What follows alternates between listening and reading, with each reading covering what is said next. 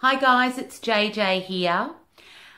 Do you get nervous when you think about public speaking? Well, most people do, and that is totally understandable. But we often think that nerves aren't a great thing. Well, I'm here to tell you that they can be.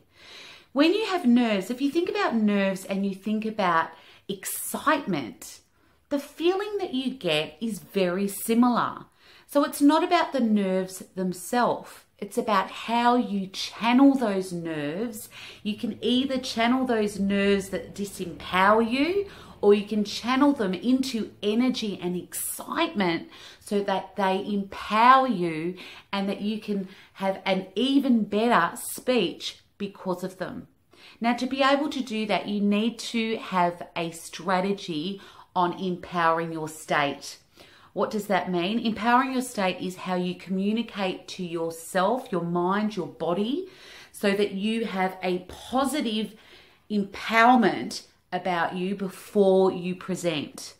Now, you can do that lots of ways. If you think about how you communicate to yourself, it's about what you say to yourself, it's how you say it, and it's also about the physiology or the body language that you have at that moment.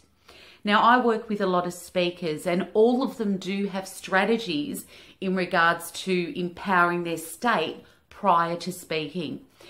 So I want you to think about this. How are you communicating to yourself prior to public speaking? What are you saying to yourself in your head or out loud? How are you saying it? And what is your body language doing at that moment? Put those three things together in an empowering way and it will create an empowering state for you.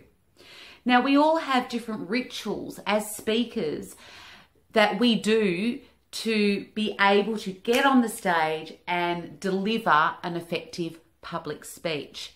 So I want you to think about some different ways that you can do that. For me, what I do before any speech is I practice my speech out loud. I language it. I often pace while I'm doing it. And the other thing that I do is that I visualize the end in mind. I visualize what is it going to look like when I'm up there presenting. What are the faces in the audience doing? What are people saying? Put all your senses into that. So picture, visualize the end in mind. Think about what you're seeing, then put down what you're hearing. What is it that you're hearing in your audience after your speech and during your speech? What are you feeling inside? What's the feeling in the room that you've created? And visualize and bring that all together so that you can have this picture in your mind prior to you going on that's a positive outcome for you. So going back, nerves are great when you channel them in the direction that's going to serve you. When you create a state, think about the holistic way that you're going to do that. Think about what you're saying, how you're saying it, and what your body language is like. The other thing I want you to discard and get rid of is terminal seriousness. We often take ourselves so serious. We often say we can't make any mistakes. It's all about perfection. Well, what I want to say to you is I want you to put perfection aside. To me, perfection is in the imperfections. What is perfection? What is perfect? When we let go of perfection and we look at progression, then we see things so differently. It's about your authenticity. Every one of us has a story. Every one of us has something to offer an audience. So I want you to get out there, get rid of, discard terminal seriousness. Have fun. Allow yourself to have mistakes. And if you're not having mistakes, that means that you're playing safe. If you're not having mistakes, that means you're playing small.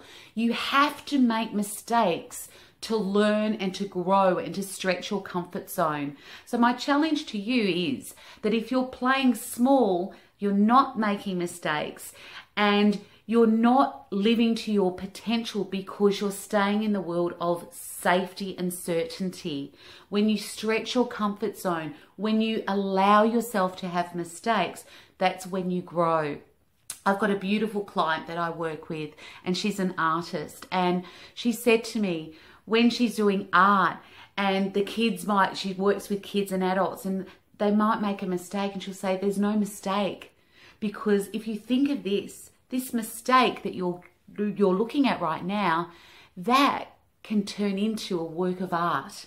So think about that. As you're making mistakes, what are you getting from that? You're growing as a person. And so let's put terminal seriousness aside and have fun and allow yourself to have that childlike curiosity. And the fourth thing that I want to say to you is that when you're doing a speech, when you're talking to people in a room, when you're doing a workshop, it's not about you. When you come from a space of serving others, when you come from a space of I'm here to deliver as many gold nuggets of information to my audience, your nerves will dissipate. They have to. Because if you think about it, when you're nervous, what are you thinking of? You're thinking about you. How do I look? I hope I'm doing the right thing. I hope people like me. You're thinking it's all about you. When you shift the focus onto your audience and focus on serving them, then your nerves will dissipate. And that's what I want for you. I want you to get your message out there. I want you to do more speaking events. I want you to get your story out there, whether you're in business, whether you're a leader in business. I want you to be able to deliver an effective message from the heart authentically, and to be able to help empower others. That's what I want from you. Thanks, guys. Have a great day. Bye-bye.